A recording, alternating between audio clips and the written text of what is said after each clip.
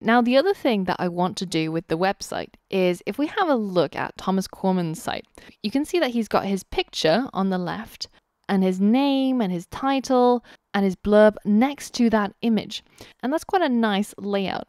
So we can do that here as well. We can have our image on the left and all of this on the right next to the image. Now, because we haven't yet spoken about CSS and styling, if we wanted to only use pure HTML to affect how this part of our website looks, then we can use our tables to do that. So let's go up here where the body of our website begins, and let's add a table.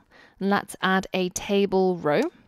And inside this row, it's only going to have 2 table cells or TD elements. And the first TD element is going to contain the image. And the second TD element is going to contain all of this up to the horizontal rule. So let's just cut it and paste it into here.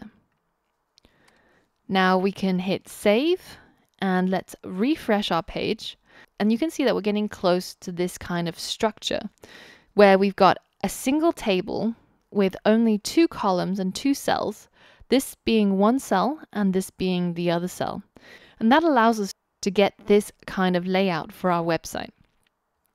Now you can see here that there's a little bit of a gap between the image and the text, whereas on our site, it's right up and next to the image. Now, if you wanted to increase that distance, then you can achieve that by changing the table's cell spacing.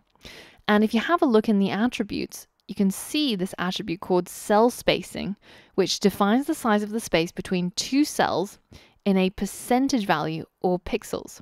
So let's go ahead and add some spacing to our table.